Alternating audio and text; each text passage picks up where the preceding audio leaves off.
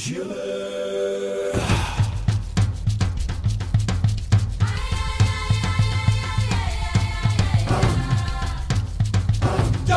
Smith, American Moses. Praise be to Joseph, American prophet man.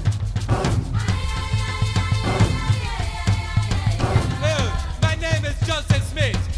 I'm going to fuck this baby. No, Joseph, don't fuck the baby. Joseph Smith, don't fuck the baby. God came down from heaven and appeared before Joseph Smith. Joseph Smith, do not fuck a baby. I'll get rid of your AIDS if you fuck this frog. Joseph Smith fucked the frog God gave to him, and his AIDS went away. So Smith dedicated the rest of his life to preaching God's will. Joseph Smith, American Moses. Praise be to Joseph, American prophet man. Now from the mountains, look who comes, the ancient America, Brigham Young. Yes, I'm Brigham Young. I cut off my daughter's clitoris. That made God angry, so he turned my nose into a clit for punishment. Brigham Young, his nose was a clitoris. What will you do, Joseph? Will you help the clitoris man? Joseph Smith took his magical fuck frog and rubbed it upon Brigham Young's clit face. And behold, Brigham was cured. Joseph Smith, magical AIDS frog. Brigham Young, frog on his clit face.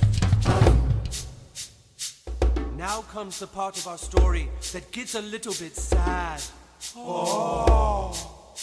The village that Joseph lived in became desolate and bad. There was hunger and poverty and AIDS in every home. But then God appeared to Joseph and gave him a golden tome.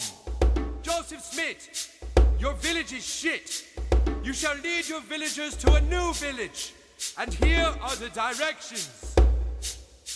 And on the plates were written the directions to a new land. Salt Lake City. Salt Lake City. Joseph Smith, American Moses, led his people to Salt Lake City land. The villagers found Salt Lake City and rejoiced and had sex for many weeks completely free of AIDS.